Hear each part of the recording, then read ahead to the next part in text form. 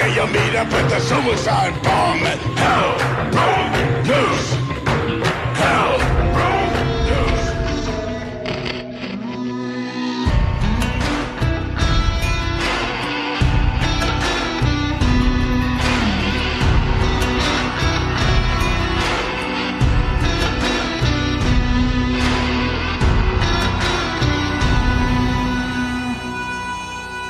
Ladies and gentlemen, welcome to the Punisher War Journal, Volume 3. We're going to be covering episodes 7, 8, and 9. This is a big one. This is where a lot of rubber meets road, and a lot of our plot threads start to getting tied in, and a few maybe get unraveled. My name's Mose. I'm joined by my illustrious colleagues, Devin Higgins. All right. Who raided the fridge again? Right. Jason Johnson. Sic Semper Tyrannis. Eric Scott. I look forward to the future spin-off episode called Frank Castle, Child Psychologist. Interesting. And Sean Shibley. If you're going to treat people monstrously, you're going to eventually have to deal with monsters. I love the fact that incomparable listeners all have now got it that there needs to be some sort of quip after they are introduced, and it pleases me to virtually no end. So, getting started, when last we met, Lewis had stabbed O'Connor, and we are brought straight into the aftermath of that, where we have. And this seems to be a shot that seems to be like similar in a lot of movies now, and I'm seeing it more and more, which is kind of bizarre. Not to say I don't like it, but now it's starting to become slightly rote. But guy in the over the sink washing blood off of him. We saw it in Logan. I think Frank does it, maybe not yet. And now we have Lewis kind of trying to wash the blood off. Pretty ineffectually. Yeah, started in Terminator. There you go. Bringing it around to something we talked about off air. And this brings in him coming, uses a shower curtain to wrap up O'Connor, which is, like the minimal stuff you can do. And bringing us into the first credits, in the opening credits, he sees his father and decides that he's going to blow his head off. Gets into his room, which is kind of a very shocking, very heavy moment before opening credits, but it kind of gave a little bit of allusion to what this character is now. He's now hit rock bottom. And I think we're going to start to see how that lays out in the next few episodes. But anyway, first thoughts. Well, to take that back to the Terminator reference just a minute ago, I noted that kind of was a machine mode. He was just, disconnected, and pulling the shower curtain, the look on his face was just blank. He just was, kind of disconnected. So something that really struck me, and I kind of have to jump ahead combining it, because there's a motif of Marine being bestial with a knife that we see 3 times. Okay. We see it with Lewis, we see it with Frank in his child psychology session, and we see it with Russo in the firefight. Oh, yes. So we see all 3 of our main Marine fighters that we see them all go kind of beast mode with a knife, kind of how the most basic of weapons and the most basic of violence. Yeah, it's kind of interesting that I guess after he had tried to clean himself up, he had taken his shirt off because he had blood on it, plus had the cut from the knife wound. That he just leaves his shirt off and he just gets in his cab, goes home with his shirt off. It's like, that's not conspicuous, inconspicuous at all. Which is fine, because it just kind of proves that he's just become so disassociated with reality at this point, because he's just in shock, or he's just basically snapped and gone at this point, that he's just doing whatever. And how's his father not seeing that wound? But I think that also kind of leads, when he has a conversation with his father, during the Muhammad Ali fight when they're sitting together, and he kind of just says, "I don't know what to do. I'm at a loss. I'm trying to show you something to maybe say that you're not as broken as you think you are. You can still, I guess, quote, be a winner." And that kind of doesn't fall quite right with Lewis at all. He's like, "Do you think that I'm not who I should be?" But I feel so horrible for his father because he doesn't know how to help his son. Yeah, I mean, it's really broken. He knows what worked for him, and he tries to give him the pills because that was part of what helped him get through his loss. But that's as far as he knows how to go. He doesn't know what else to do. And it's kind of a macrocosm. One of the things, the more I think about it, the more I think doesn't work, is the whole concept of the Punisher comes really from the cynicism of the Vietnam War. And moving it to the Iraq War, and to Afghanistan, that's why they kind of had to add the shady element to the dealings. Because in the original story, he was just a soldier, no shady dealings, just a little bit of incompetence in the higher-ups. So I think it's kind of a metaphor and kind of a microcosm for society didn't know how to handle these broken troops, right? They didn't know what to do, and their first instinct was to medicate, and they really just didn't have the language or the framework to even understand. They knew something was wrong, and they knew they should intervene, but for all they're trying, they just didn't know how. Yeah, and it was interesting to see how in that scene in the kitchen, when he comes home and finds his dad there, it's that you know he's still in that mode, but I think it's when he comes in and finally sees him standing there, and he immediately puts his hands behind his back so his dad won't see the blood on him. But his dad, it's a terrible place for a parent to find themselves in, where, he's obviously concerned. He wants to try and help him. And the quote that stood out to me in that conversation was when he looks at him and says, "Look, there's no shame in having bad dreams." And you know that in the back of Lewis's mind, his fractured, twisted mind at this point, that it's gone way beyond that, which is what makes the next point when he makes it down to the basement, he loses it. The fact that it all finally just goes up to the surface, he breaks down. When you're in a high-pressure, high-tension situation like that, finally you're at a point where you can take your foot off the gas, and that fight-or-flight syndrome, whether you wanted to or not, just finally leaves you. The fact that he was just sitting there gasping, completely upside down, makes that point where he goes for the gun that he has tucked in the back of his pants and thinks, well, I just killed a guy. I lied to my dad. My dad doesn't know what to do to help me out. Person that I have looked towards my whole life, person had the answers when I've wanted them or the support when I've needed it, whatever. He doesn't know what to do. So what the hell do I do? And when he doesn't do it, it's like, okay, now you're looking at him going, what is next? What could he possibly do next?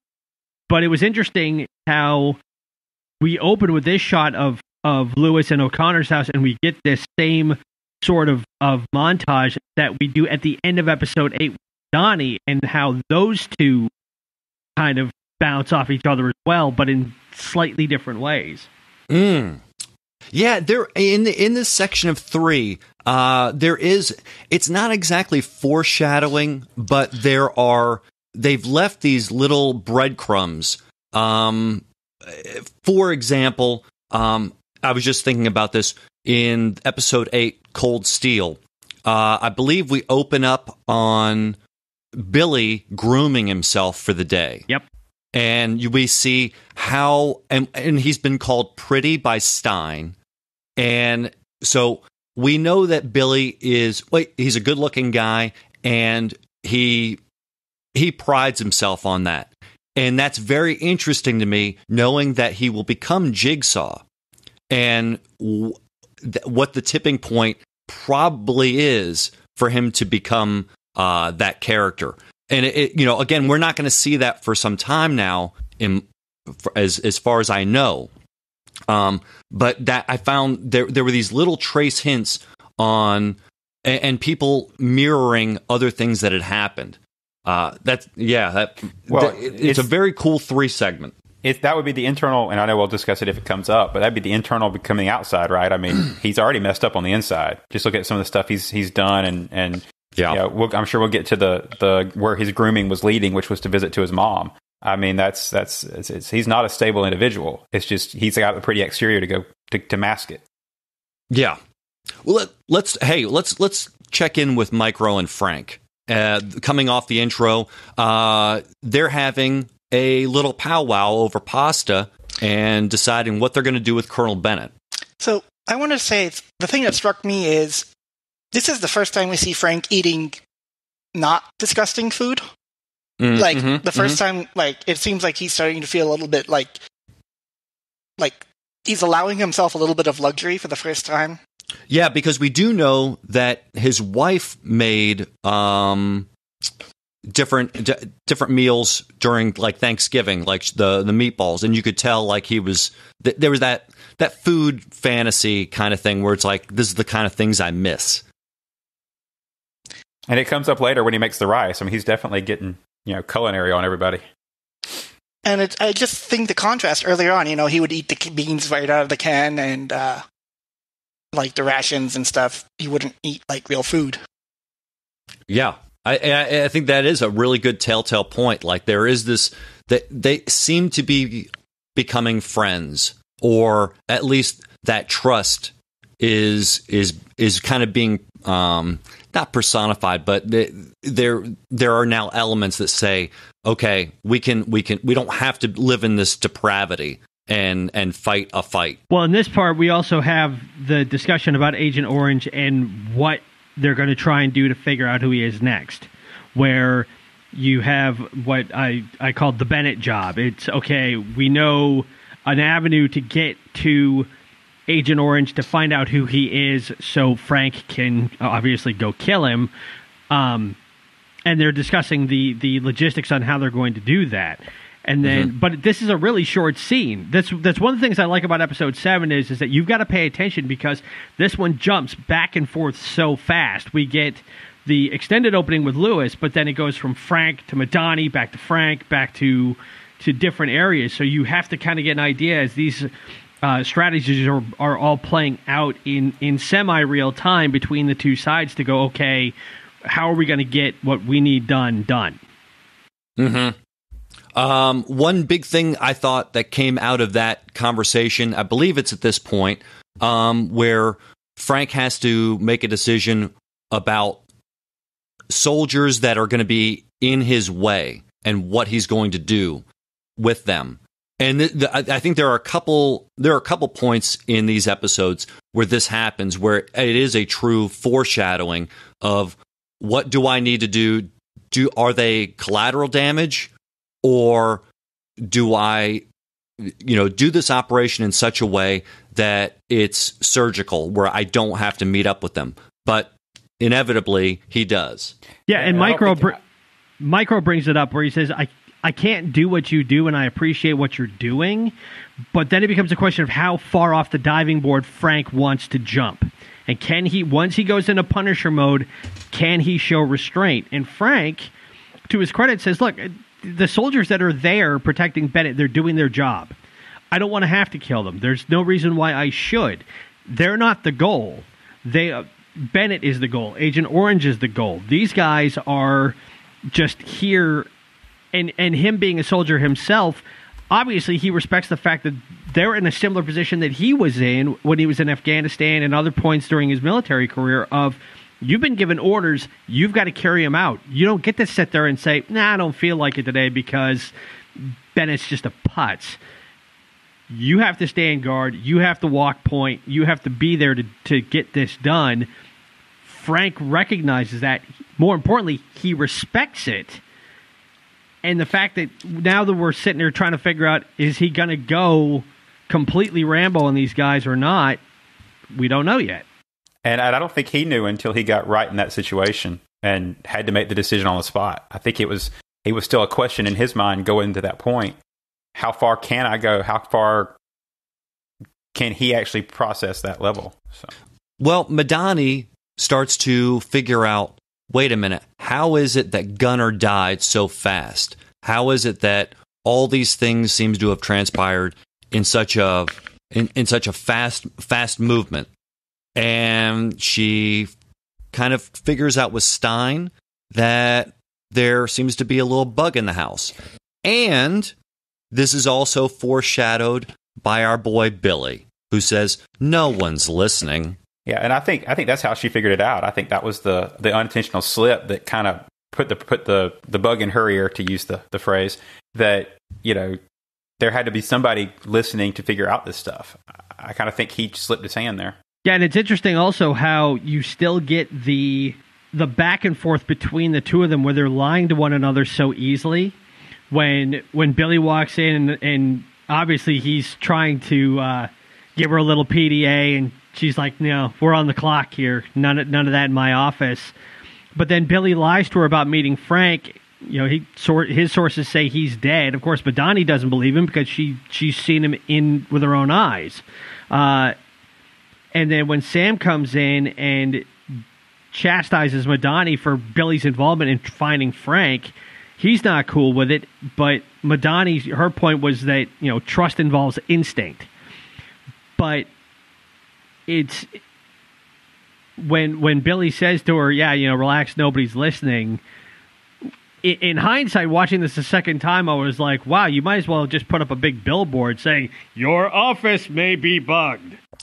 You see, and I didn't think that was unintentional. You think that Billy slipped it for a reason? Yeah, I mean, first of all, I find an interesting question. At what moment does Billy betray Frank in his heart? Not like in action, but you know what I mean? Like, when does he decide that he will actively work against Frank? Okay. Right? And I don't think he's definitely not there right now, right? Oh no, I think it was back in the last episode or the previous episode when he was ready to hand him over to Rollins. Yeah, I kind of think so too. At the meeting, they would have, you know, if Frank would have showed up to the meeting, you know, Rollins would have, you know, or Billy would have turned over to Rollins, and Rollins would have killed him. I still think he's not all the way there yet. Like, I mean, I agree that's a pretty strong point, but I still think he would, at this point, he would still prefer that Frank survive. Well, and he's protecting Frank by saying that none of my sources, my small community, say that Frank is dead. And so he's covering for Frank, but is he covering for Frank or is he covering for himself? Well, I think he's covering for Billy. I think part of it is he's telling Madani that, you know, he's telling Madani that your office is bugged and I know your office is bugged, right?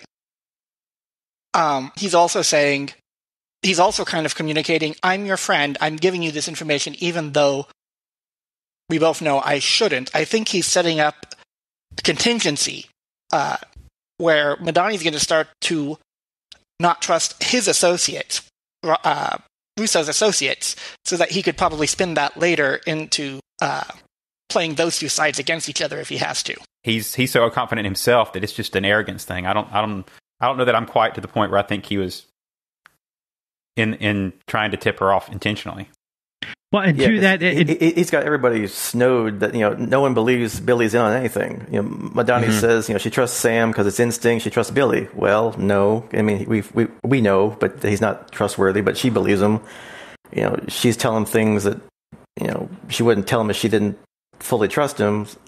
So, you know, her instinct's a little off on that respect, and even Frank doesn't believe Billy's in on it either. So Billy's pretty good at keeping people, you know, thinking he's on the up and up.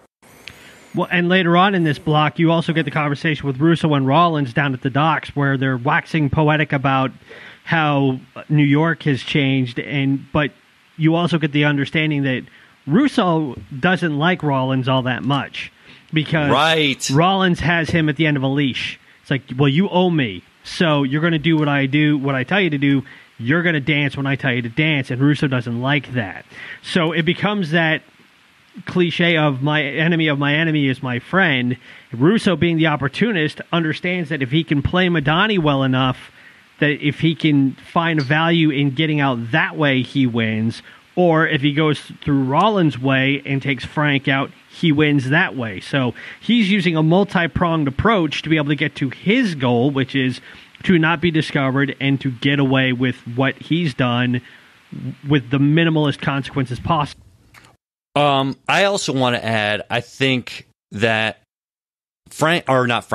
Billy, this contempt that he has for both of them, and again, this whole enemy of my enemy is my friend. You know, after the situation occurs when Frank gets in with the Colonel, and that three-way conversation between Rollins, Bennett, and Billy, you know, Bennett tries to pull Rank out and say, you know, look, listen, I'm the ranking guy here, and Rank follows. And Billy's like, you know, yeah, you can tell the disdain from guys that have been in the shit and have had to do dirty deeds, and it's like, you know, you've never done any of this kind of stuff. I do it.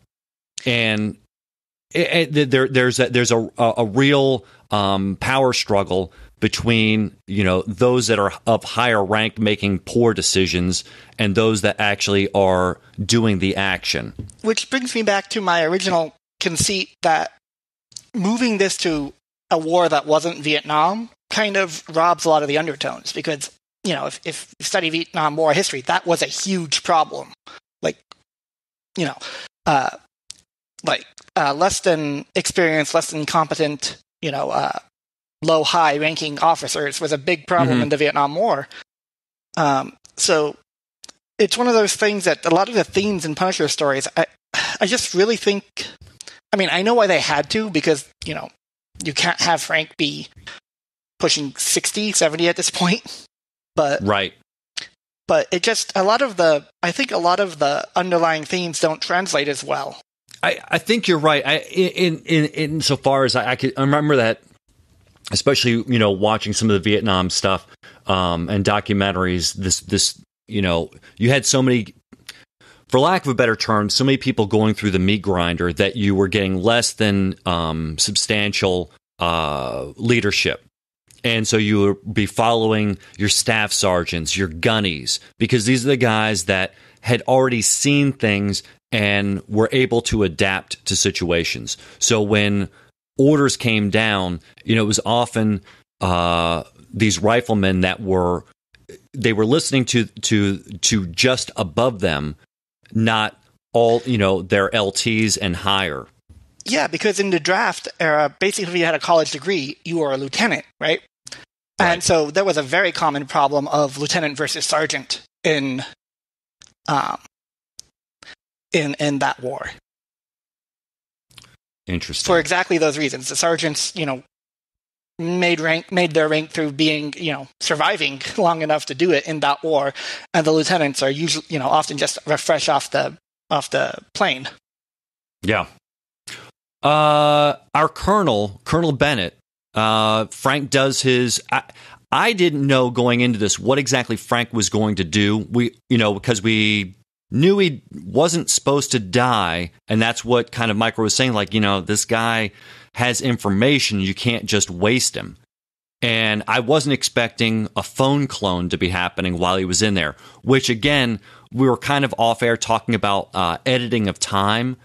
That was a kind of just pins and needles of waiting for this phone to be cloned, because, I mean, I think we've all been there when we're updating our phones, how long that takes at times. And you think it will be an easy, quick thing to do. And in the middle of this, you've got to be taking down a room full of individuals. I was watching it with my son last night, and the shot where Frank pops smoke and kind of does this, you know, Jesus Christ pose and drops the smoke.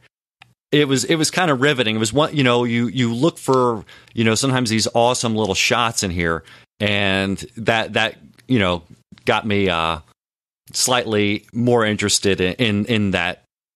He didn't even seem to have a gun on him. No, I got to say, this is one of my favorite sequences in the whole series. Was this about 5-6 minute chunk, because you have Frank in a confined space with the Colonel. He understands what's up, and he knows there are guys coming to get him. And what does he do? He does the tactical understanding of he's in a small space, so he's got to make the best of it right now. And then when you have them trying to track him down with the lasers going through that smoke was even better, because now you're sitting there trying to figure out, okay, how are they going to find him? How is he going to avoid them? And just how that whole thing was staged, I thought was just really, really well done. Yeah, I like the one scene where like the one guy, you can see his laser, and all of a sudden you see it like jerking around because Frank's like, taking him out silently. That was pretty funny. Yeah, I like the whole conceit of the whole thing. I will mention I think that's part of what the teamwork of Micro and Frank that gives him the ability to do, because it gives him the technology aspects to let Frank do his thing, but yet it's all really Micro's scheme to clone the phone, right? I mean, if that's not a Frank thing, that's a Micro thing. But it gets him in there to do it. And I will say, between this sequence and the sequence we had last time with Gunner and the leaves, just from a mechanical, like, cinematography, standpoint, I think this series finally takes the crown from Daredevil Season 1. Ooh, strong talk. Explain. Everybody talks about that Daredevil Season 1, the hallway fight. Sure. And it's amazing. It is amazing. Right. But these two sequences, I think, in a different way, but they are still just so well put together, just from a pacing, from a color contrast, from a everything standpoint, that I think it's a bigger feat of technical filmmaking than the albeit impressive hallway scene. And regardless of which one you place as the highest of those two, it's definitely the best we've seen, in my opinion, since then. I don't think anything in the other series comes close. Yeah, every other series tried to make that scene again. Even this show does it once, but I would argue for the stairwell scene in Season 2 of Daredevil, with when they have Frank in the elevator. I really liked that, because it looks like they took that and improved on what they got in Season 1. That's not to discount what that hallway shot in Season 1 at all. I'm like 1 and 1A on those. But yeah, with what they were able to do with the kineticness in this scene and also with what you didn't see. Yeah, totally. And again, there was no blood porn in this. It was Frank quietly taking guys out. You use the laser lights as your guide on it, and when Billy thinks he's got Frank, when he looks back and he sees that one laser pointing in his direction, and he shoots, and it's just a gun sitting there. I was like, tactically, that was brilliant, and that was very, very Frank to me. Of, okay, you know what you're going to be looking for, so I'm going to give you this misdirection long enough that I can get the jump on you. And for Billy having the knowledge to say, I know what's going on here. I'm turning my laser off.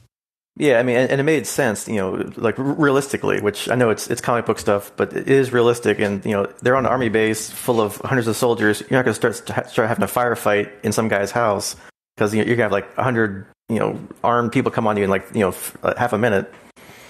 Were those guys, because this, I think, got slightly askew, I think. Later in these episodes, there are some mercs that are hired. Are they a part of this, or did Frank kill the guys? Is he? And this leads me to two avenues. One is did he waste them with his knife? Because I didn't know if these guys were the ones that Billy hires later. I kind of don't think they are, because he was talking about they got stuff put up on YouTube, so basically no military outfit would touch them. So I'm assuming that is not them. No, this is the group that Billy says he lost too many soldiers already. This is the group that he lost that led him to need to recruit those crews. Okay. So Frank did waste them potentially with his knife. They left that actually pretty ambiguous. I know there was the one guy that he clocked with the David statue that was sitting on the table.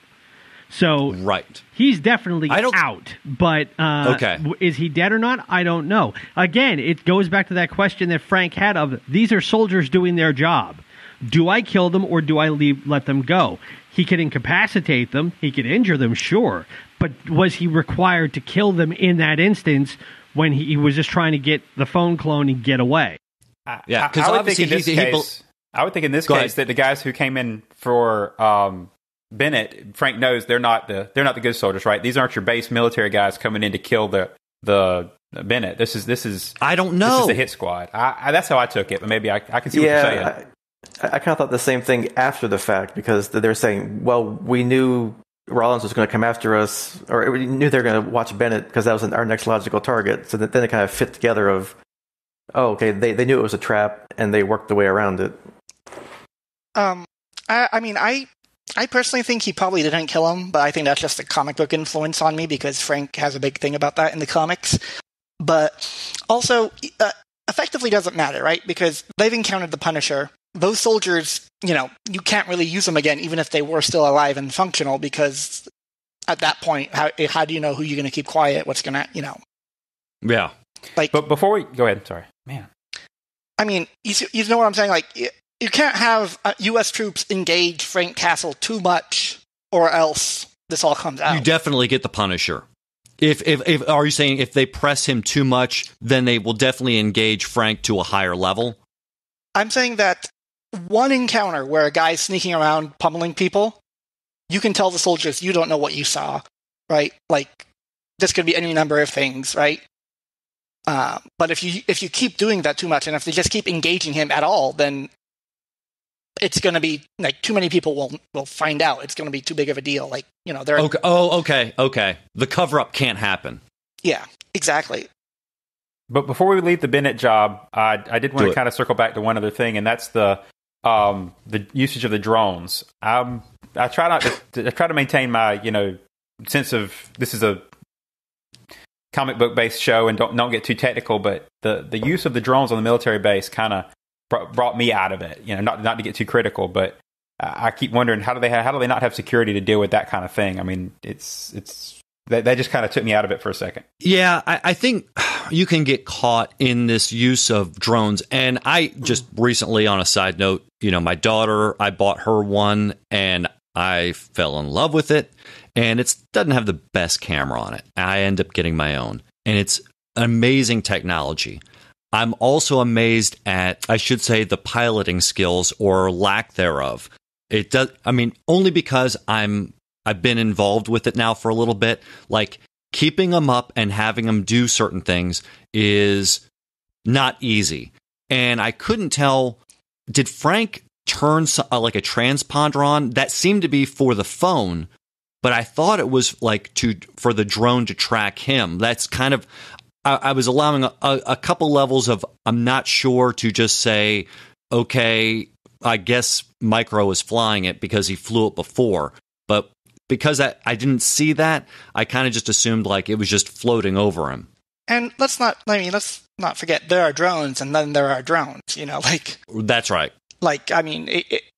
You can get a $100 piddly one, or you can get a $50,000 one. So right. It wasn't so much the drones and what they could do as the fact that the base just seemed to. I would assume a military base had some kind of mechanism to detect the signals or something, but I'm probably overthinking it. I mean, honestly, how the most drones are controlled over 2.4 or 5 gigahertz traffic, which is common as can be. So, from a technical standpoint, I don't know how you would do it unless you were literally trying to optically find them somehow. And since they're small. Yeah, but you bring up a great point, which is it is a base, and so that those guys should be ready to go on an instant. So as soon as for example, when Billy starts shooting, that really should have caused a huge red alarm, which didn't seem to kind of happen, at least the way I thought it would. Yeah, when Frank ends up breaking out of there, I mean, he only runs across one soldier in the tunnel as he's getting away. I mean, the base is not on red alert. There's not spotlights on. There's no mass influx of personnel trying to converge on Bennett's place to figure out what's happening.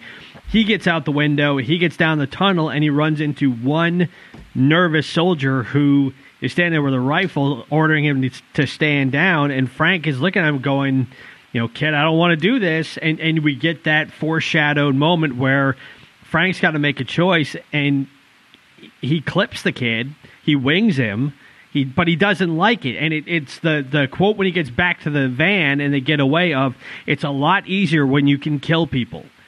Of having to pause in that moment going, okay, I'm going to wound him. I'm not going to go center mass and just kill him. Even though Frank understands that this is, again, just another soldier doing his job, and he's a kid. There's no tactical value. There's no benefit to him offing this kid. But at the same time, he's just like, when you can just point and shoot, it's much easier. And that speaks to a lot of what Micro, I'm sure, disagrees with Frank when he just says, no, these people just got to die. And, I mean, it does stretch credulity a little bit, but a gunshot is not the least common thing that happens on a military base. So if I stretch my mind a little bit, I can kind of see that without, like, an explicit call to alarm. Right. Okay. Yeah. I got you. It's not as if like all the rooms are, have a microphone on them, and that's immediately going to trip things off. Yeah, you're absolutely right. I mean, there are target ranges, there are practice areas. So, I mean, hearing a gunshot on itself isn't going to necessarily.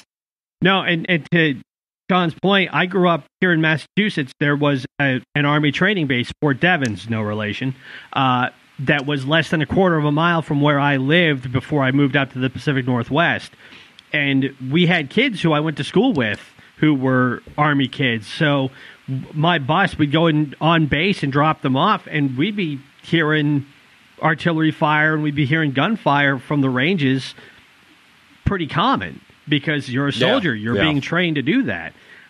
We'd always hear the grenade launchers over anywhere. If you were in Onslow County and near Camp Lejeune, when they were doing their trainings out there, you would hear and then you'd hear pop, pop, pop, pop, because they were just unleashing the grenade launchers, which is a little scary, to be honest with you. Yeah, but I mean that's why I'm saying I think some shooting probably wouldn't.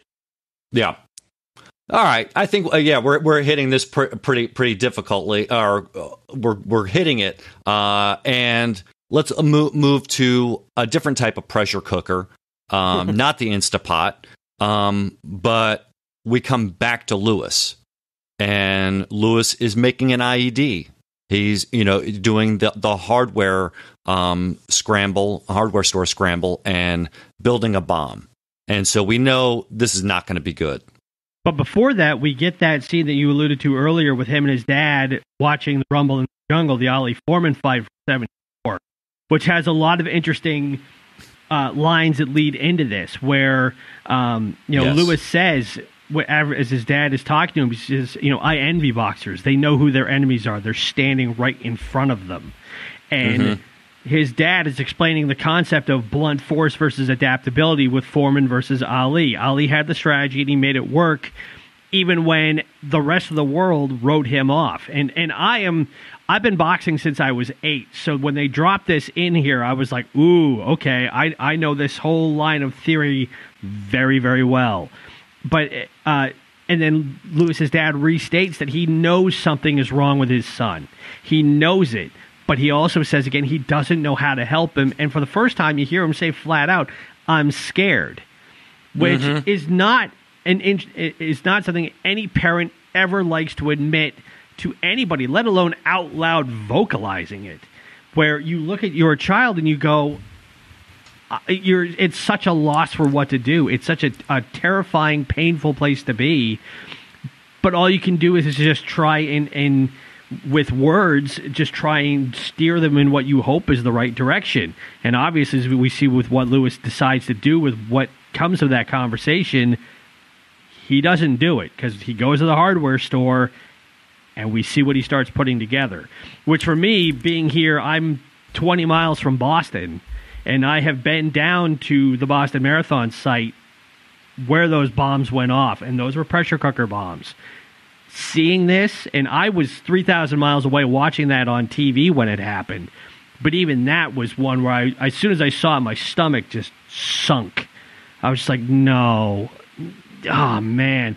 And it wasn't a question of it being, too soon or anything like that, but it was just, oh, okay, here we go. This is not going to be fun. What does a bomb do? What's its intention? Well, and it's kind of ironic that when he said, he knows who the enemy is, they're standing right in front of him, but then he turns around and goes to like the more indiscriminate way of dealing with this problem and by blowing people up, versus when Frank later is like, I'm a Marine, I killed, I'm fighting somebody in front of me, you're a coward, you're bombing, just randomly, Yeah, it really sends Curtis and Frank into a real tizzy over bombs. And Lewis was overseas. I mean, he was one of those guys over there dealing with the IEDs. So for him to have the mind flip of coming back and becoming a bomber himself after having dealt with the bombs, as a soldier, was amazing to me. They kind of used that mind flip of him changing roles. So I think I've mentioned it before, but I lived in Beirut, Lebanon in the early 90s. So I've seen what a bomb can do. But this is actually one of my big complaints, because I think they handled Lewis's breakdown pretty well up until when he killed O'Brien, right? And afterwards, like when he put the gun in his mouth, I found that all kind of that rang true. But I kind of don't buy getting to where he is from where he was. Like, I don't. Okay, on a narrative level, I think I see where you're at, because the boxing scene, I think, was supposed to have a lot more weight, and it did have weight. I'm not going to discount it, but there was something about it that didn't translate well into. I think this is where you were going. Is it didn't just make the switch happen. I think, the key line was, when your enemy's in front of you. And so and somehow Lewis takes that to, I need to get into the front lines. And later on, go ahead. I said later on, before Frank calls him a coward, what does he do? He tries to reason with him, right? He says, these aren't the decision makers. These are grunts. These are people like you, right? They had no part in this, right? Before, he's trying. I mean, I don't see how that argument didn't work on him. Like, that kind of just rang false. Yeah, I mean, I can kind of headcanon it away that he's been beaten down by the system, quote unquote. So he's going up against the system. He's targeting the establishment, the not people making the rules, but like the overall, architecture of what's he thinks is the problem versus and he's creating the wake up call, right? Whereas Frank is more, he's got a specific purpose. He's going after specific people. Whereas Lewis is more, it's just the nebulous, the man. Well, and if I can backtrack it, you think about where Lewis starts at. He starts in the group. The group doesn't give him the help that he's looking for. As well intentioned as Curtis is, then O'Connor steps in and starts steering him in the way that O'Connor wants to manipulate him to get his own agenda done. And what does he run into? He gets arrested, and O'Connor's not there to help him. Then he goes to Anvil. He talks to Russo. He figures that's his way out. He'll go back into the military through private means. Curtis undercuts that. Billy lets him go. So every avenue he's tried has met a roadblock, and now he's at home just trying to figure out what he can do, and his dad has no answers other than, you're smart, you'll figure it out. You just have to adapt. You've tried the direct route, now you're going to have to go in a different way. And so Lewis, over the span of these first 7 episodes, we've seen him try all these different avenues and have been hit with roadblocks every single one of them. And now I think after killing O'Connor and where his frame of mind is at that point, all right, I will make my declarative statement. He's reached point of no return. That if the boxing scene happened before that, maybe we can rehabilitate him. But at this point, he's beyond that. He's beyond reasoning. Sure, and I could buy that as him going against Russo, or going he does eventually, attack Curtis, but I could see him going against those people, right? I mean, we're probably just going to have to agree to disagree. I just don't see the indiscriminate bombing. I don't see where he comes to that conclusion. Yeah. No, I would agree with you that going from that point to what we get with the pressure cooker bomb, and especially what happens at the beginning of episode 8, there is a big leap there that not everybody can can make. And I'm there with you, Sean. I was like, wow, he skipped some levels there to go straight from where he was to that. But I think it was because, and kind of trying to put my head in the space of the writers of, well, now we need a dramatic action. This is relevant to our discourse over the last 5-6 years. We'll have him do this. Yeah, and I know they need it narratively to kind of contrast and make Frank a little bit more sympathetic, but or at least more like understandable. But I don't know. I don't want to jump too far ahead, but it was kind of also interesting. I caught this on the second watch through, where when Frank and Billy are talking, Frank and Lewis are talking, that Lewis is upset that Karen Page is using her freedom of the press to go after people like him or disparage people, say whatever she wants, and the senator's saying what he wants against people that he doesn't agree with, whereas that's your First Amendment right, whereas he's mad about people infringing on his Second Amendment rights. It's like it's part of the Bill of Rights. You can't have it both ways, where your right's better than another right, which I thought was kind of interesting. He's definitely not a stable individual. There's no doubt he's not on the same playing field as everybody else. Do you weigh one thing heavier than the other when it's all encompassing into one document? That's a really great argument and a really great point. Let's tie up this one with some loose ends.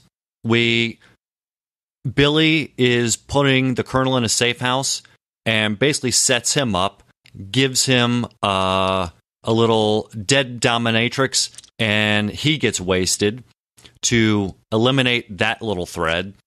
And Frank knows now where Agent Orange lives.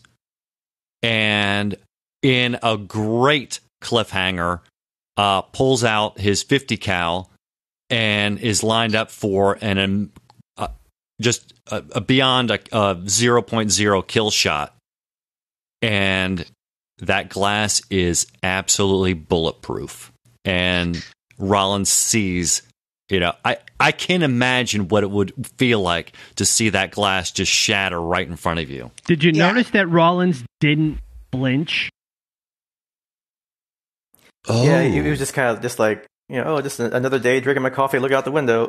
And he stayed there. He didn't go somewhere else. He stayed right there in front of that bullet hole. And it was fun to watch the bullet like hit the window and just kind of just like bloop, fall out. Yeah. So this actually annoyed me because to the center. No, because as much as this show has been accurate about gunplay, yes, bulletproof glass. There is no amount of bulletproof glass that stops a 50 caliber bullet. Yeah. And even if by some miracle it did, you would run away because there's no chance in hell it would stop the second one. That was the first thing I thought was, why not just send a second round? But right. Go ahead. You're already in line. Go ahead and throw it downfield. But a 50 caliber round is like orders of magnitude, literally orders of magnitude more force transfer than like a handgun round. Right, it has uranium depleted rounds. See, but as the Mythbusters proved, if you were in 3 feet of water, you'd be fine. Oh, so you're saying there's water? There's water in the glass? That's cool. Yeah, yes. But actually, dude, that exact same episode proved that bulletproof glass would not stop a 50 cal. Right. Yeah, well, and I guess we're also in the world of aliens, technology, and vibranium. I was just going to say that this is Tony Stark's world. Kind of. Go the comic booky special glass substance, but I'm not too big of a I usually don't nitpick unless the show invites it. So I'm just saying because Punisher has been so tried to be so good about it. Transparent adamantium? That's the ticket, laddie. Well, and not to take any... if this were Daredevil, I wouldn't mind because Daredevil isn't trying to be really intricate and accurate about its weapons. Not to take anything away from the shot there, but I do want to back up to the Russo Bennett murder there. Yes, was that the first appearance of Billy's wrist knife? Because I thought that was nice foreshadowing to go ahead and whip that out and show his aptitude with his concealed blade there. And I wonder again, I don't know much about Jigsaw. Is that a Jigsaw tool? I don't think it is, but again, my Jigsaw knowledge is a bit rusty. No, I just reread all of Punisher Max in the last week to to kind of get context. No, Jigsaw is basically Frank with scars on his face. Okay, all right. I was, I wasn't sure if that was a deliberate thing. When I saw that in the notes, I was like, I wonder if maybe somehow Jigsaw, that's his like tool of choice. And so we're getting, I know this leads us into eventually Billy killing Stein with the exact same knife. Right. It was Chekhov's knife. Exactly. And we get more pageantry of the knife when Frank does his child psychology time in episode 8, Blue Steel, which we're kind of on right now. Right. But before that, we finally get the point where Frank, realizing that he hasn't killed Rollins, they at least figure out who he is. Agent Orange is unmasked, but while they're trying to figure that out, all of a sudden the lights go out at the Lieberman's house, and now Frank has got to resume the role of Pete. And the interesting part of this was seeing Frank's calm in that situation versus Micro's panic. Of Micro sitting there saying, "You got to get over, and Frank is trying to keep him calm, but Micro, it's so blatantly obvious that his ability to be a voyeur in his own house and having his reliance on that and almost his addiction to it at this point, because it keeps him grounded to what he needs to do to get back there, just how quickly all of a sudden his mind is starting to figure out, okay, why is it off? Why can't I see the feed? What's going on over there? What happened to my wife? What happened to my kids? Oh my God, Frank, get over there, Frank. And Frank's like, dude, I'll go check it out. Calm down. Does he bring the flowers over at that particular moment? Yeah. Yeah, that's his excuse for dropping by, to apologize for, like, I guess, ditching her on the dinner.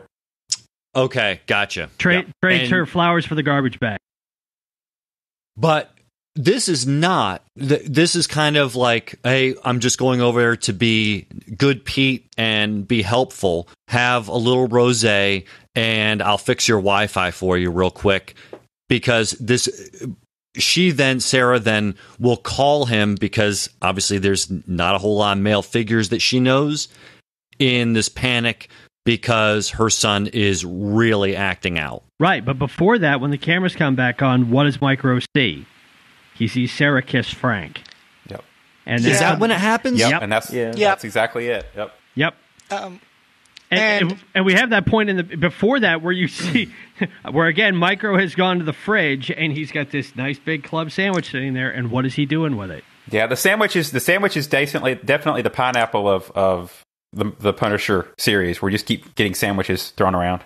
Mm-hmm. Right, mm-hmm. but he is such a mess at that point that he can't even eat because he is so freaked out about what's going on. And then all of a sudden the cameras are back on. Great. Wait a minute, what is my wife doing? Right. Okay. And the one thing I really liked about that scene is it was very obvious his wife kissing Frank. Yes. And and when I put myself in her mindscape, right? Mm-hmm. To her, Micro's dead. This is a person who's genuinely nice and kind, and is kind of in a similar boat as and so I can kind of I get where she was coming from, right? And absolutely. And Frank's kind of awkward shock was probably the only acceptable reaction that I would have had to that. Oh, yeah. I mean, granted, he knows that there are cameras in the house. This is not something that he wants at all. And undoubtedly, Micro is going to be upset by this. I mean, he went right to the bottle, which in my mind makes perfect sense. I'm locked away. I can't come out. I'm going to dive into a bottle because I'm beyond sad. And she's doing the same thing. What I really liked is these whole scenes where Micro flippantly says, "Go see your girlfriend," and Frank I mean, all facial expression drops and says, "What we're going to have a conversation right now.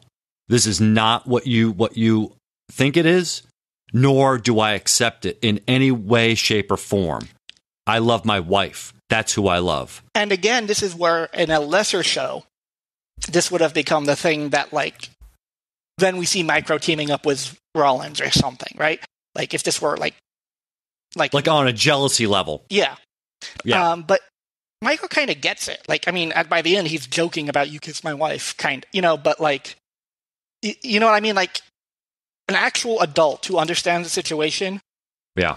Would be, I mean, yes, upset initially, but when they actually stopped and thought about it, they wouldn't be,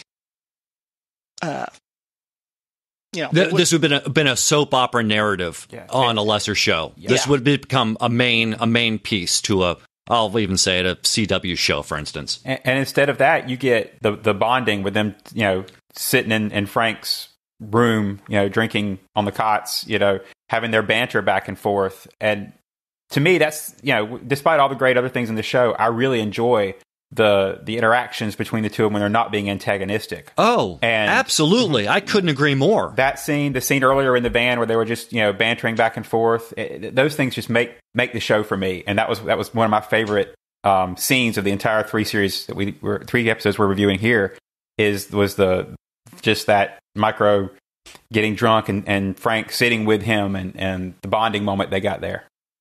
Yeah, but it was interesting when you juxtapose that over the next morning when Frank wakes up and he's banging away. I love how Micro comes out of the hangover and you just hear that bang, bang, bang, and it's just the spoon on a bowl, but they amplified it, so it's like, he's ringing a cowbell.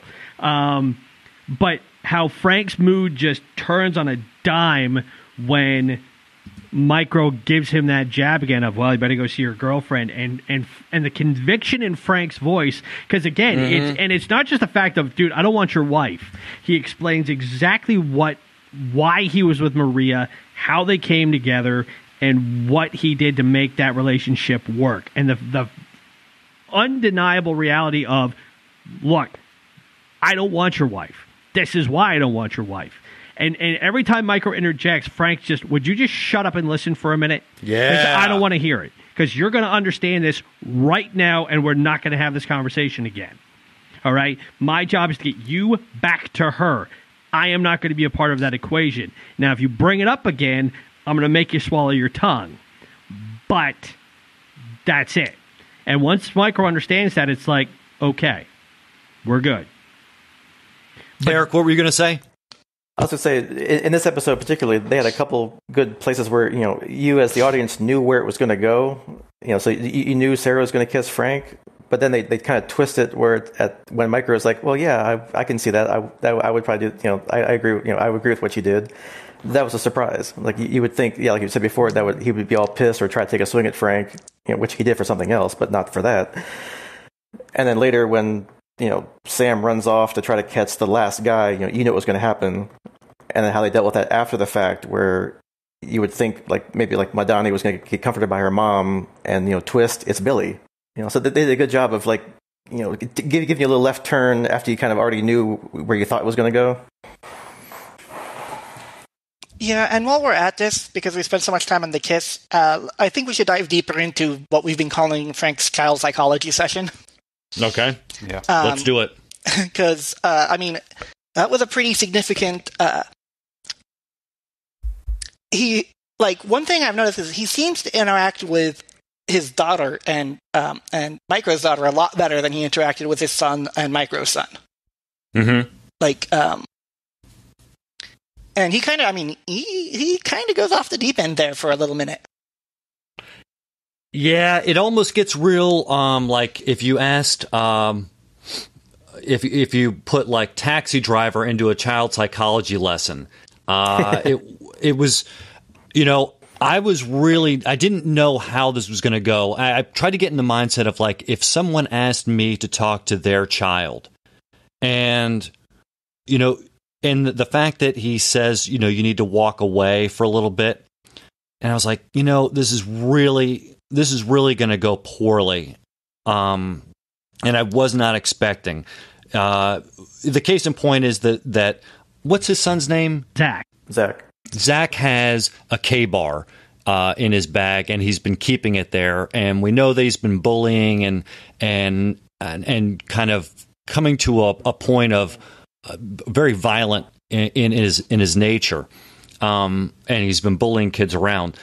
And Frank kind of gives us a little bit of a pageantry of the knife, in that he would rather have a knife in a gunfight because he can close the distance and he can, slit it and pull it and make its mark. And this kid, at first, Frank tries his best to kind of get in the kid's head and saying, yeah, Wu-Tang, they're on that next level shit. And tries to kind of equalize themselves to have a conversation, and then realizing that Frank he can't do that at this point. And so he goes into, let me go to Frank +1, which is, his next level, which is scaring the bejesus out of somebody. Well, I mean, he's teaching the lesson in a very, very aggressive way that weapons don't equal power. Right. The distiller makes his mark right there. Yeah. Sean Shibley. And that's what he's teaching. And I think the lesson kind of hits home, even though aggressively applied. Something else that a quote I love is, "Crazy doesn't respond to logic, crazy responds to fear."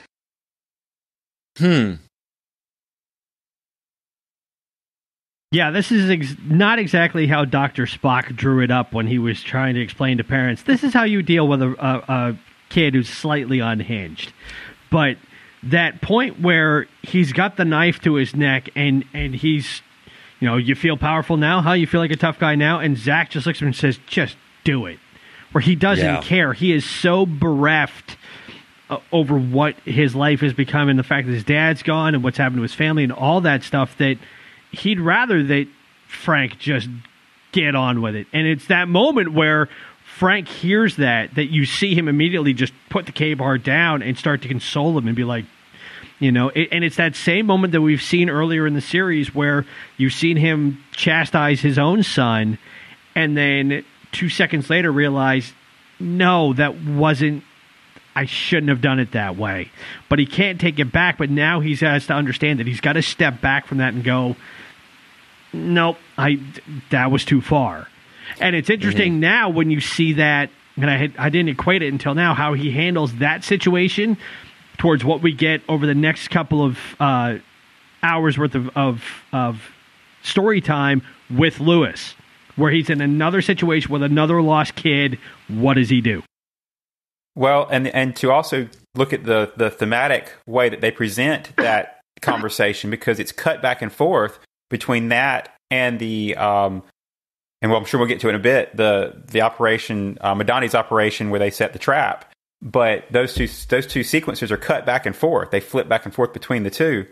And I took that as you're seeing the family bully, which is Zach. You've seen him hit Leo. You've seen his reaction. His mom's found the knife. They consider him a bully. And yet when it comes down to it, he's just a scared kid who's hurting. And then you get the hit squad fight with Madani's group, and who's the real bully. You see how Billy handles that situation. Yeah. Oh, in fact, look, Billy, there's a little bit of code of character in there that he's hired these mercs, and in order to preserve his own skin, his lifestyle, he pushes one of the mercs to take a bullet so he can escape, and then kills another one again on his way out. So, Billy at that point, for me, that is a huge changeover. Like I can get around certain aspects, but that seemed to be the ones like, you are expendable. And he's actually flipped the coin where he was once the expendable asset. And so there's this power level that has tripped him up. And the third time we see a Marine go too far with a knife. Quite true. And Frank kind of explained it, and then we got to see it. Yeah, if there was one small gripe I have about that shootout, it was it was the fact that, and it's not to suggest at all, because I have seen women who are very capable with a shotgun. But there were times in that shootout where I look at Madani where she's firing rounds off, and I'm like, your shoulder should be 4 feet behind you. Especially with those broken ribs. Yeah, I didn't like the fact that they gave her a shotgun. I mean, just on a logistical level, it just doesn't... I mean, again, I don't have a whole lot of experience at this, but it just seems to me, if you're going into a firefight, you're not going to take something that maybe holds 10 rounds. Well, and since we're talking about the firefight, that the whole setup, and I realized she was working with the resources she probably could get on the false report she put in, but Where were they? Right. I mean, they'd seen the carnage in Kentucky, and now here they are with, not near enough resources to handle the group. Who are they expecting to show up? Yeah. I actually, just a little bit on point, Mose, shotguns are very common as the heavier weapon for most law enforcement agencies that aren't like military, because A, you can load it with different sorts of shells pretty easily, and B, just that the pump sound often is enough to dissuade. Yeah. So I actually believe that that's just what they had, because, Yeah, you figure in any firefight you're going to need a heavy gunner. And honestly, I was more stunned that Sam was standing there with just a pistol than she had with her shotgun. But it was one of those where the way that she was lining up to shoot, I was like, wait a minute. No, if you're going to hold it that way, you're going to break something. So, given her stature. Yeah, it was actually this scene that I thought this particular scene. It was cut in on the teaser, and I thought for sure this was Madame Gao. I'm going to go ahead and spoil it for anybody who hasn't seen any further. There is no Madame Gao at all. Thankfully. This has no connection and is not burdened by MCU clickbait. Man, if I'm done with the hand. Yeah, well, the hand's done with the hand. I think they're all dead now. All the ninjas are gone, so we're good. Yeah, I mean, if there had to have been anybody from Defenders that had come in, I would have been okay with Gao, or I would have even been okay if there had been a tie back to Fisk in some way, but this didn't need it. And again, it goes back to what I said in the previous War Journal about how we didn't have Rosario Dawson wasn't involved in this because she didn't need to be. It was like, okay, we can give these guys a series off. That's fine. Give me new characters that are interesting and can fill those roles, but are still compelling enough that I want to see where they go as well. I thought episode 10 was the Punisher Iron Fist team up. Did I miss that? Yes, okay. You did. So let's just go ahead and leave that alone. I don't want to ever hear about that again. I could not even fathom having Iron Fist and Frank together. That would make my head explode. Yeah, I mean, we have Karen, which is a connection. And if we had to have a defender, the only one I would even remotely see who wouldn't just grab Frank and throw him in jail would maybe be Jessica. Or maybe even Luke Cage. Yeah, so, maybe. But Luke would just be like, not in my neighborhood, and that would be the beginning and end of his... Yeah. Yeah. So. There is quite a bit of Karen going on is it in this episode or more in the next? I think it's more in 9, but yeah. Yeah, but we do have, Karen kind of getting is the manifesto dropped in 8? Yes. No, it is in 9. Okay, let's hold off on that end yet, but it is interesting that Karen gets brought in because of her connection with Frank. I mean, she's already been brought in by Madani, but that Lewis makes that leap as well, and saying, "Well, wait a minute, you get this, you understand."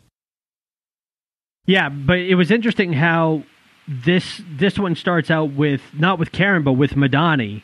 In the aftermath of what happened at the end of episode 8, which again ties back to the beginning of episode 7, where you have Madani in the bathtub with blood all over her, and it's Sam's blood, but who's there to clean it off?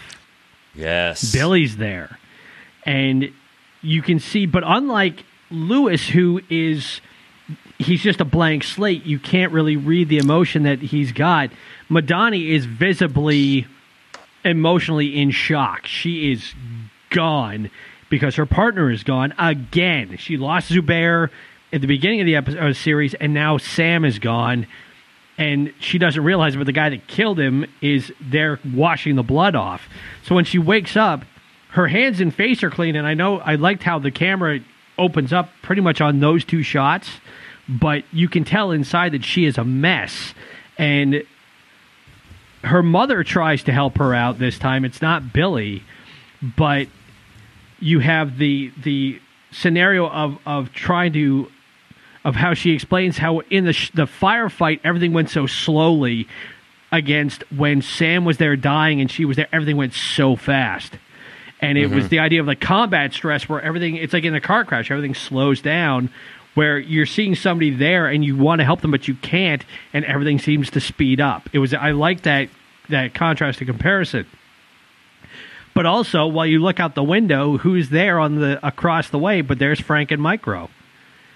And I liked Frank's line to Micro about how to approach Madani, which we didn't touch on, but that was something that had been brought up in the previous episode, about how Micro finally got to Frank of, we need to bring Madani in. That's the way to get this figured out. We've got to bring her in. And at first, Frank's resistant to it, but after the drunk conversation, he's like, fine, okay, we'll do it. But I liked Frank's line of, we get only one shot at this, so we have to treat her like a high-value target, which means you have no doubt that you have the right approach to get what you need out of it. But then, of course, before we get to that point, we get bombs going off. Yes, that was really unexpected. You have Micro getting ready to do his pee in the orange juice jug. So I guess they've been staking the place out overnight. Well, that jug was pretty full, so yeah, I guess they would be there for a while. Yeah, I would say so. That's like those little details I think are so just critical and clutch. But then to have that explosion go off, because we've seen explosions in the MCU, and this was, I tread lightly on saying realistic, but it's not this big fiery ball. It's the dust, it's the debris, and it's really slightly even almost out of frame from where Frank is. And I do want to say, because my son brought this up, he's like, wow, the shots with Billy, Bennett, and Rollins had a real, like, Mr. Robot vibe. There is some really interesting Mr. Robot kind of compositions being laid in on. It seems like that has definitely permeated the TV viewing experience. I love it. Well, believe me. That's what a pressure cooker bomb is, right? It's not, you're not focused on it. The whole point is that you're not focused on it. Yeah. Like, you know what I mean? Like, it's not, the idea is it's anywhere and you don't know where it is, and there's chaos and stuff that it causes. Yeah. Well, and I like the use of the non-series characters, if that makes sense. The video we see of the bomb going off in the office. Because we're so used to our characters, the characters that we've seen throughout the entire series, getting beat up, getting blown up, getting shot at, whatever. But to see it as a, non-action hero character and the explosion affecting them really makes it hit home more than just, okay, it's another action scene for our characters. And also, I mean, I think this is how this series kind of avoids the episode 9 drag, so to speak, because you're kind of introducing this this third party, not really related to the interests of either of the other two people in the parties in the conflict, kind of an agent of chaos. So it's kind of starting a third plot thread, right? Yeah. 3/4 through. Yeah, and what I liked about it was yes, we got the foreshadowing of Lewis building the bombs, but there was nothing about where he placed them. There was nothing going back to anything in his plan other than that was where we left him, which meant At some point, a lesser writer would say, okay, well, we got to show him figuring out where he's going to put him and picking his targets and all this and all that. Instead, we get Frank Micro looking at something totally unrelated to Lewis, and bang. And and the randomness of it was like, whoa, what the heck was that? And then all of a sudden you realize it was, oh, okay, Lewis has been busy. And one of the things that really, really got me about it was when I saw him the first time building the bomb, right? I was convinced that was for Russo. Like, I thought, oh yeah, that's for Russo. There was no other, like... Oh, interesting. That you saw it as a misdirect. Yeah, because, I mean, Russo's the one who kind of pushed him out of the fold. Mm-hmm. So, I mean, I hadn't even considered it was anything else. Right. And I looked it over, and I double-checked when they said it was the ATF building, the NYPD 10th Precinct at the federal courthouse. I went back to the middle, or the episode 5, to when he got arrested, and tried to figure out what precinct did that cop come from. And there was nothing on his uniform to say 10th Precinct. So, and he was in front of the city courthouse, not the federal courthouse. So I was like, okay, then he picked different targets to prove his point. But then you get the David Fincher shot from Zodiac of the manifesto in the cart being pushed into Karen Page's office right after that. Mm-hmm. Mm-hmm. Which I loved, because I love Zodiac. That's one of my favorite movies of the last 20 years. Well, yeah, and then so now here we actually are bringing Karen into the mix, and she is the in a way she became the spokesperson for Frank in Daredevil, and well, I mean, obviously now she's connected to him insofar as. I guess they would be. I mean, they're great friends. It seems like. I mean, obviously, he doesn't want anything to happen to her. Almost on a level of family. He like point blank calls her family. Yeah. Yeah. Okay. Then there it is. But I remember that. I think this was in that. It wasn't really an argument, but it was basically like Micro trying to calm him down and pull him back, and he was like, "No. Nothing's going to happen to her, not on my watch." And I love the fact that he could not. That was a point where we saw Frank unable to articulate that.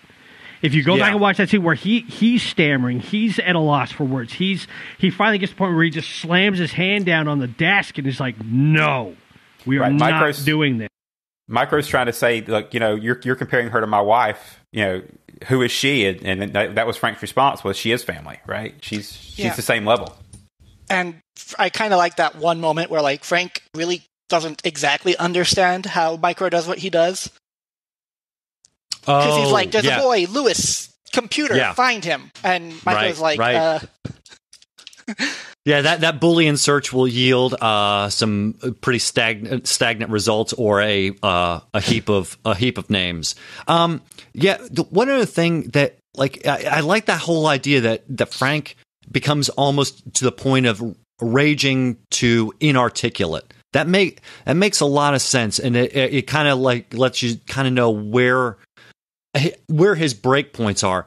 And lesser shows, again, I want to kind of delve into that, is that I almost posed the question, and I think I already know the answer. I mean, because again, it's not a lesser show. Is in a lesser show, Frank would be in love with Karen. Instead, he loves Karen, and there's a huge distinction.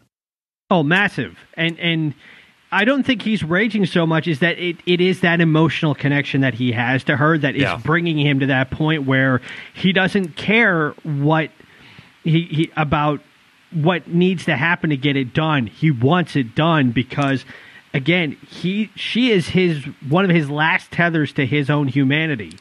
And the fact that and the fact that through Daredevil season 2 that she had defended him and stuck up for him and stood by him and listened to him and was there understanding why he became what he did, that matters enough to Frank that he will never let that go. And that's not a bad thing. He's not going to let a daughter die a second time. Yeah. Like, I mean, that's... I mean, that's kind of what it is. It's tapping back into like another one of his children basically is in peril. Right, but I do like the fact that Karen pushes back on that a bit when they have their conversation over the phone after he finds Lewis, of when she's there and the FBI is there, and she's like, look, just tell me who he is. I've got the FBI right here. I can go do it. And she's, nope, my way's faster. And she says, no, then you're no different than Lewis. She doesn't give him his name, but she's like, then you're no different than the bomber. And then she gets pissed off and says, don't say this is for me. And Frank's like, well, fine, but you're not going to like it. Because there was so much weight in that exchange. That I don't know. Well, and the fact that Frank, let's move it forward just a little bit. And Frank gets, he's talking to Karen while she's on the radio, and saying, "Oh, don't do this. You're pushing him too far." Now, in fact, he kind of does the same thing. This whole idea of like, coming out and saying you're a coward. That radio show, I'm not sure. How did you guys feel about that? I'm a little up in the air. Like I felt it was like it's there for some sort of purpose. I guess because we have to learn that there's Senator Ori, right? Yeah, I like the Ricky Langtry show. I'd listen to that. But that's just me. So. Yeah, I think it also connects to. He needs not to touch his mic, though. I'll just say that his mic skills are weak. Well, he likes the sliders, too. He likes the sliders. Kind of going back to the argument Karen had with her editor about publishing the manifesto, or not. Right? Yes. So I think Karen felt the need to kind of be public because, even if she couldn't publish the manifesto, she wanted her name on it. So she wants to be the name on this issue, right? And also, I think Frank is trying to draw Lewis's fire to him from Karen. Yeah, and I thought in that whole conversation at the radio studio, I thought that Ori the way he was done was way too ham-fisted. And my question was, why not bring in Trish Walker for that? Yeah, I was thinking the same thing. I was like, kind of cool to circle back to her. But. Well, and because if you think to the back at the end of Defenders, where she was trying to... her character was trying to go that way, but she was getting kind of slapped down by her corporate overlords. But I was thinking, okay, if you're going to have a tie-in, okay, bring Trish in for that. But it's what it is. But I liked how Karen did not bite at the carrots that Ori was dangling in front of her about all of his rhetoric of, because this wasn't a gun situation. This was a bomb situation. And she has... through her own experience, she's not buying what that guy is selling. I did love the fact, though, when Ori calls out that Frank's killed 37 people, and Micro goes, 37? And then Frank goes, that they know about. Yeah, I have that line written down, too. Yeah, I also like the callback. That's the best line of the whole series. Yeah. In a crazy way, that even went all the way back to Clerks for me. 37? Shut up, Randall. Oh, God. Yes. And I'll leave that there. Well, and when Ori calls out Karen about, you wouldn't, again, ham-fisted as it was, that, you don't see the need for a gun to protect yourself, do you? And I had the flashback to Daredevil season 1 when she shoots the guy there, and it was like, wrong person. She's seen that, she's been there. Yep. So this also breaks away into our boy Curtis, who again is trying to help, trying to find, because obviously he's got something he's like, this doesn't sound good. I want to find out where Lewis is, and ends up going to O'Connor's house and breaks down the door because he obviously smells something awful. And I can't even fathom what that must have smelled like, because it seems like we're now dealing with at least 3 or 4 days. It's not between fun. Things happening. I've had to go out on police calls when I was still doing journalism work, where even being in the vicinity of a murder scene, doors are not as great a barrier to the stench as people like to think. And I wouldn't wish that on my worst enemies. And I wasn't expecting the brawl that we got between Lewis and Curtis, but I mean, because that was pretty brutal. I thought Curtis was dead.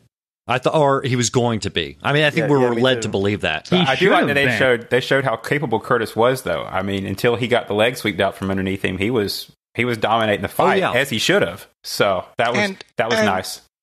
One thing that got to me, Curtis is pretty much the only unequivocally good character in this show. Yes. Okay. I can get behind that. Yeah. Right. I mean, everyone else is shades of gray, but Curtis, he's his hands aren't tainted anyway. And for Lewis to, be so far gone that he's attacking the one person who legitimately cared about him. Mm-hmm. Right? Yeah. That and the whole scene where when Lewis gets the upper hand and starts beating him with the leg, I thought he was dead too. And that goes all the way back to episode 1 with the showdown with the 3 construction guys and when Frank's got the hammer. I'm like, you just tagged him upside the head with a full swing with a sledgehammer. That guy's dead. You hit him in the back with a sledgehammer. That guy's dead. But then you go all the way back to. But then when you go all the way back to like Daredevil and all that stuff, the way that I like the fact that in the Netflix universe they are more visceral with this sort of thing. But at the same time, it's like I remember watching Daredevil going, "Oh, that guy be dead. That guy be dead. That guy be dead," because they're getting bashed upside the head all the time. But does anybody know? Is the actor that plays Curtis, is he really missing a leg? Do not know, but I might be able to find out. We'll go ahead and throw that to the Googler. What I did like, though, is I loved the when Frank comes in and finds him, and he's obviously strapped up with the claymore on his chest, the makeup they used on him to make him look that beat up, that was some of the best makeup I've seen in any Marvel series so far. When you've seen a guy get beat up, because that was about as realistic as you can. Yeah, I that was really daunting, like to see how bad he was injured.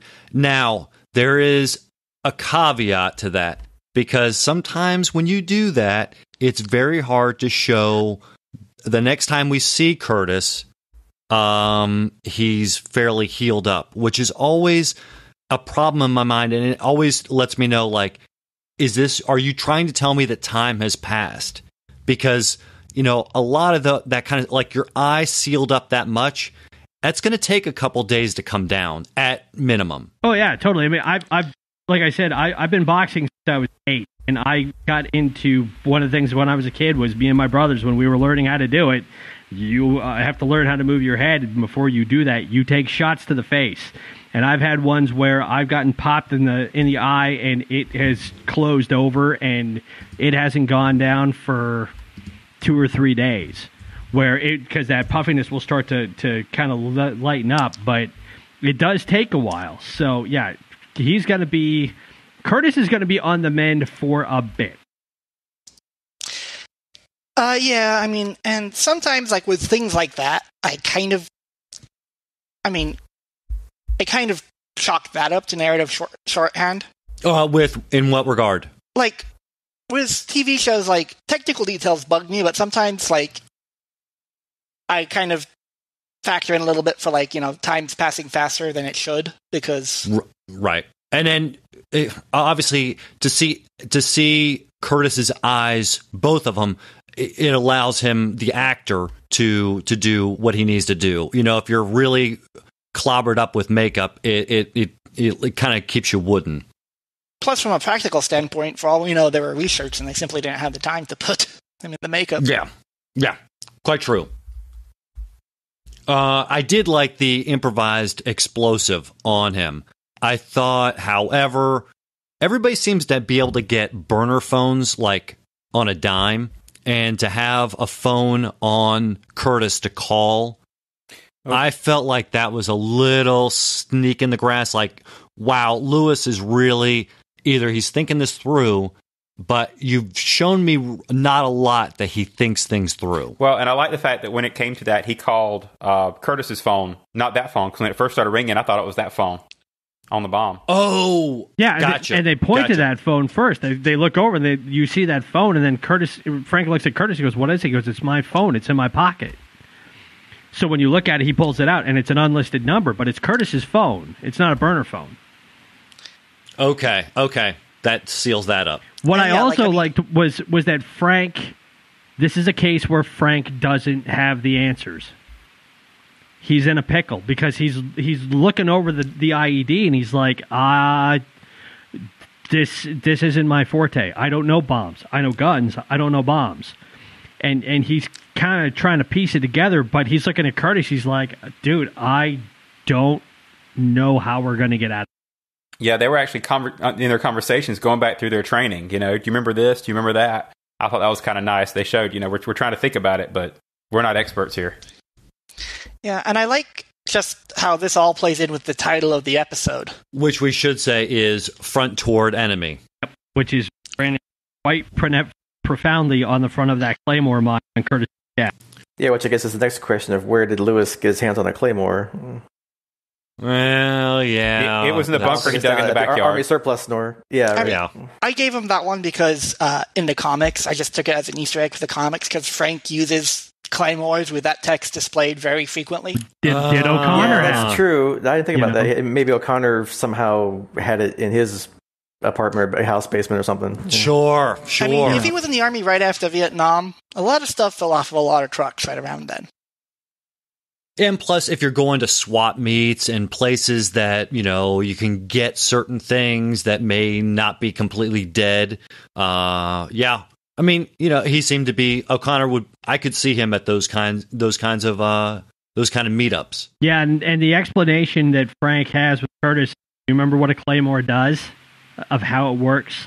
You know, 700 ball bearings going speed of sound. And you get an understanding of what's at stake here. I mean, granted, he's got a bomb strapped to his chest. That's not going to end well either way. But then that cranks it up just an extra notch, and you're like, oh, and they're going to die that way. Yeah, and not to speed up Frank and Lewis's conversation, but in a sense, he's able to convince Lewis that he's not the bad guy, and in fact, he will work with him on some level. And Lewis comes down off his perch and eventually tells him it's the white wire, which leads into, you know, a scene that I really enjoyed a lot, which is I'm going to cut this thing. And, you know, Curtis and Frank have, you know, not a lot of dialogue. And, well, actually, I should say there's that moment where Frank kind of says this because he's injured because of me. And Curtis lets him off the hook and says, it's not your fault. But there's, you know, this brotherhood between them that, you know, at the very last second when he clips the wire, but they're, you know, heads together. I found really emotionally stirring. Yeah, totally. When you have, and that was how he figured out how to get to Lewis of, look, we're all in the same boat here. We've all been in the same spot.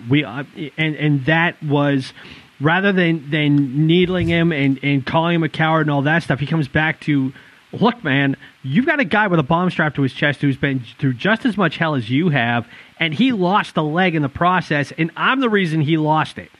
So if you're going to blow us up, what does that say about you and what you're trying to do when you're going to take out two guys that we are not your enemy, and we've been through the same shit you have, in some ways even more, but you can't see who we are any more than you can see anybody else in the world that is not your enemy. So it's time to put up or shut up, and he plays chicken with that Claymore, and Lewis blinks, and Frank gets him out of it. And I think that's they're trying to make that the big differentiator between Lewis and Frank, right? I mean, in Frank's mission, as violent as it is, he's capable of telling the enemy from the innocent. You know, it goes back to that conversation he had about the soldiers on the base. You know, how do I deal with it when I'm dealing with somebody that's just doing their job? And, you know, whereas Lewis has no problem just blowing up secretaries and mailroom people and whoever he can get to. He didn't have that ability to differentiate. Yeah. Actually, there's one scene I wanted to talk about and see what you guys thought, if this was like, get your opinion. When, I guess the final Billy and Madani scene where Billy kind of says, like, you know, well, Sam got stabbed to death when he had a gun on the guy, and there's like that second where it's like his face kind of had an expression, or that looked like, oh, did I kind of give myself away? And that they cut to Madani, and it looked like she had that look on her face, like, was it you? Like, did you guys get that kind of vibe? I caught. Did she? Go ahead. Yeah. Did she say something to the effect of, "It's not like you were there"? Yeah. Yeah. I caught the statement, but I totally just, I was expecting, actually, when he said it, I was expecting her to have a reaction. And I guess they're playing it off as in her addled state of mind and her overwhelmed state of mind that she just didn't get it. But yeah, that's the first thing I thought when he said that was, well, he just threw it right out there. Mm-hmm. Yep. And then you go back even further to when she's talking with Raffi, and Raffi's trying to figure out what's going on with her. And she says flat out, I told everybody the truth. Nobody wanted to hear it. So now Billy's saying the truth to her, and she misses it. And then you get the scene at the end with Madani and Micro over drinks when he's got the gun, and he's saying, look, I know the truth, and I'm willing to hear out that and I know you know the truth. Now that we are of similar mind, how do we get this done? Oh, by the way, if you want to get it done, you need Frank. And then you cue to the TV screen, and everybody in New York now knows, hey, Frank's back, as he's doing the Dukes of Hazzard over the cop car hood. Yeah, that was awesome. Oh, I wasn't ready for that at all. No, but I did like the fact that he didn't get away clean. That it was, okay, he gets out of the house, he's out of the jam, at least as far as Curtis goes, but now he's got to move, and now everybody knows. And the fact that Ellison runs into Karen's office and goes, did you know? And they turn the TV on, and you can even see Karen's face of, oh, crap. Yeah. The only thing I was missing from that last scene when he walks back into the hideout and they're showing it on the TV was the actual skull shirt. I mean, if he'd have had that on, that'd have been like the perfect scene, because it's just totally setting it up. It was funny because somebody was saying to me, he's like, why is it that we're not seeing a lot of that? And I'm like, I'm really looking over that because it was burned up at the end of in the beginning of the series. But it is really that point. Frank's back, the Punisher's back, and leading us from 10 to 13. What are we going to see? Is it obviously, it's Frank's back, and that everything the world now knows, which means he has to become, what he kind of wasn't doing. Yeah, I'm interested to see the fallout of when Sarah sees that, because with it being all over the TV, she's going to see it. So, oh boy, Pete's not who Pete is. Yeah. Good point. Yeah, because she didn't recognize him before, even though he looked exactly the same as when he was on trial all over the news. So now, she might finally figure it out. Oh boy! And if that's the case, how does that get reconciled? Stay tuned. Did Frank just put her into danger? I mean, that's really kind of in her court, depending on how she reacts. Because if she doesn't react publicly, then situation for her is no different. True. Gents, so let's just do a real quick round out at the, we're kind of landing the plane at this point. Some final thoughts. Let's say, Eric, what do you got? Again, I've just been impressed by this whole series, that it just keeps going, and it hasn't really had any of those issues with the other series. So, which is good that they're, I guess, getting their story flow together, that they can start putting together 13 quality episodes in a row. I still love all the interactions with Frank and Micro and all the secondary characters. And yeah, I'm excited to see where these final four go. Jason, what you got? Well, I'll echo pretty much exactly what he just said, although I will say I'm also interested to see how they play out towards the end as far as the big bad, because now I'm kind of beginning to get the sense that is Billy going to end up overshadowing Rollins, or is Rollins going to do something to amplify his status towards the end of the series? So I'm looking forward to seeing how it all goes. Ooh, what if Rollins gets whacked before the end? Yeah. Then you have to bring in the jigsaw factor. Right. Billy gets to step up.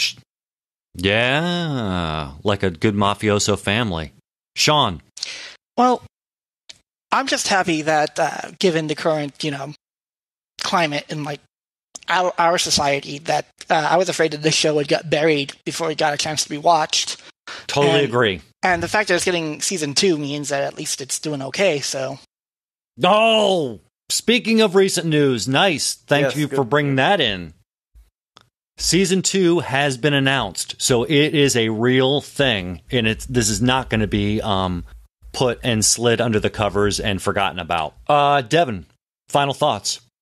I really like these 4 episodes. I like the pacing of them. I like that there was not a whole lot of fat in terms of story on it. Everybody had a bit to play in it. Everybody got a chance to participate and have their stories fleshed out a little bit more. They were a bit more streamlined, but they're obviously going towards a central point in these last 4 episodes where we're probably going to see a lot of characters in a lot of dire straits, and then how is Frank going to get out of it?